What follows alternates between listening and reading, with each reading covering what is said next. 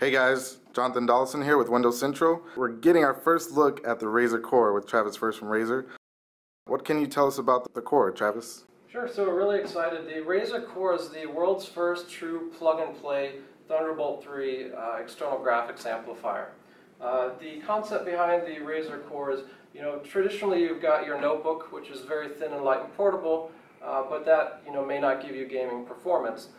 Then you have, on the other hand, you typically might have a desktop, which is really powerful, but of course it's not mobile. So with Razer Core, you get the best of both worlds. You can have that thin and light mobile computer, and via a single Thunderbolt 3 enabled connection, you can connect it up to the notebook. And that will not only pass data between the notebooks, but also charge the computer as well. The Razer Core houses a full-size desktop graphics card, so it has a toolless entry system, so you can just take it right out and put whatever graphics card that you prefer. It has a 500-watt power supply as well, so you can put some pretty powerful cards in there. In addition to that, it also has 4 USB ports and Ethernet.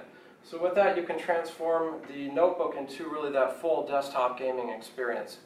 The Razer Core also has chroma lighting on both the inside and the front strip as well, so you can synchronize it with the chroma keyboard and all your other chroma peripherals.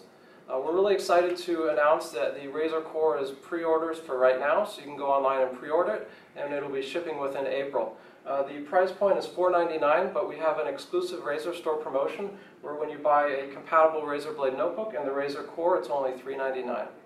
Is the Razer Core compatible with just the Razer Blade and Razer Blade Stealth? So the Razer Blade Stealth and the Razer Blade are the first compatible notebooks, but we partnered up with Intel, AMD, and NVIDIA.